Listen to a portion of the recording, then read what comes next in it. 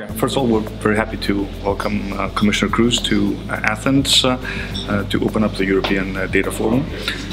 For Greece, the open data agenda is particularly important, both for reasons of transparency, but also for reasons of fostering economic growth. Greece is coming out of an extremely painful recession.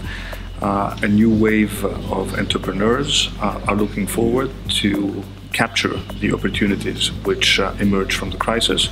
And we feel that open data is going to be a very important contributor to foster this new wave of entrepreneurship, and we remain fully committed to open as much data as possible, as quickly as possible. The biggest challenge right now for us is to convince other ministries to open up data which they consider proprietary. That is our role.